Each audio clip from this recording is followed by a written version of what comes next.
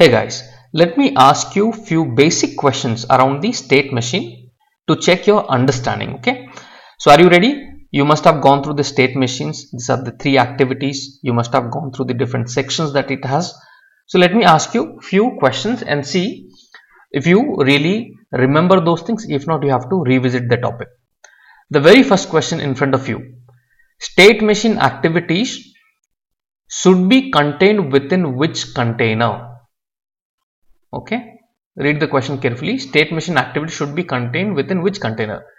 Can I directly add any state machine activities inside a flowchart? Can I drag and drop a sequence, right? And within the sequence, can I directly put a state machine activity, or do I need to use state machine? There is a workflow called state machine. Do I need to use it, or I have to go with global exception? What is the right answer? Type your right answer. So the right answer is this one. Okay, state machine. This is the right answer. What do I mean by this? Just to help you with the understanding, if you are dragging and dropping a sequence, right? I'm just trying to help you in terms of your understanding. So if you drag and drop a sequence, will I be able to directly add any state activity, state machine activity? For example, if I want to drag state, will it allow me? No, I cannot. So how it should be done is, first you should have the state machine container. The question is about container, and within the container you can go ahead and add it. Okay, that is the answer. Okay, let me ask you the second question. The second question is, a developer is using state machine. Is the sentence true? Look at the sentence. At least one state and one or more final states can be used.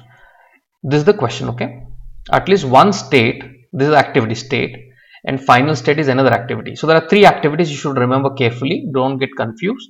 State, final state, and this is the container state machine. State and final state, these are the actual two activities. Okay, so here the question is, what is true? At least one state activity and one or more final states activity can be used. Is it right or wrong? It is actually right. So if you see, I am inside the state machine. Now in the state, can I directly only have a final state? It will not work, right? You should have at least a starting state. So I have to use a state activity, at least one activity, and then I can have multiple final states. Okay, this is all about your understanding. Okay, so you can see it is allowing me. So I can put different condition to go to different states, right? So you can have multiple final states. There is no limit.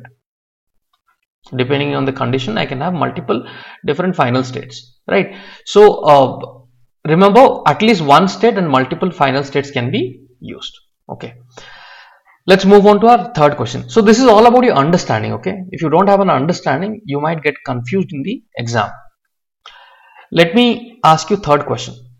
How many sections does the final state activity contains? Pretty simple. Okay, does it contain entry, exit? Sections you understand, right? Entry, exit. Okay, or exit entry, or entry and exit without transition? Which is the right answer? See, all of us know it, but during the exam we might get confused. Okay, so entry, very simple questions, we should not lose marks, right? So what is the answer for the final state? Always remember, inside a final state, what is the section that we have? Only entry section. Okay, only entry section. Many people will go for this exit, or they might even go for this entry and exit without transition. Okay, it's more appealing, right?